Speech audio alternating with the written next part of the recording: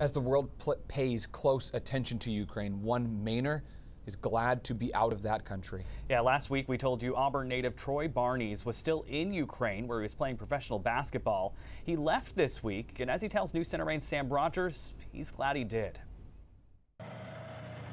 If he didn't call me, I probably would have been still there, to be honest. It was a phone call from his agent that convinced Troy Barnies to leave Ukraine. I fully trust what my agent says. He's Latvian. He's from the Baltic countries. He understands the, Eastern European situations. He's now in Norway with his wife. He flew there from the Odessa airport in Ukraine, which is now a target of Russian military attacks. I keep telling people I got out at just the right time. The situation escalating quickly since this interview last week. We have a game on Thursday at home, so we're preparing for the game. Everything's normal. Things in Mykolaiv are far from normal now. Barnies has been playing professional basketball in that southern Ukrainian city this season. His Ukrainian teammates are still there. One of my teammates are sending me videos of there's actual missiles that hit outside the city.